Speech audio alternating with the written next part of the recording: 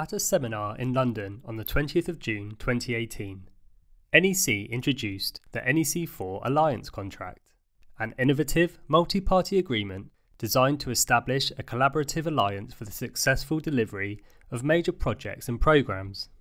In contrast to traditional contracts, this unique approach fosters even more enhanced collaboration between clients, contractors and suppliers.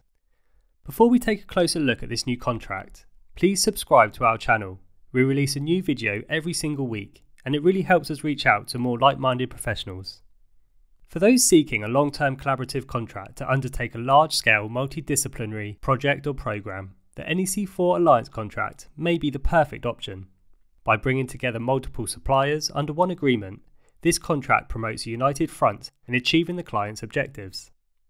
With the NEC4 Alliance Contract, all parties are encouraged to work harmoniously, sharing both risks and rewards. The idea is that this will result in a deeper collaboration among consultants and contractors, creating an environment of shared interests and a minimised potential for disputes.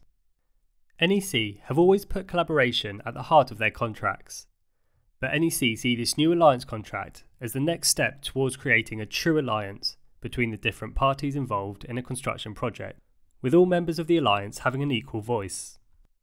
Previous NEC contracts included X clauses, which were optional and could be added to the main contract if desired.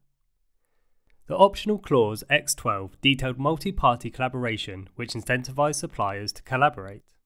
The NEC4 Alliance Contract builds on this concept and establishes it as the core, creating a requirement to collaborate to achieve objectives and targets of the project. So how is the NEC4 Alliance Contract structured? The structure consists of a number of levels as displayed in the graphic. The Alliance Board consists of what the contract terms partners. It is made up of a representative from each individual Tier 1 contractor and also includes a representative from the client.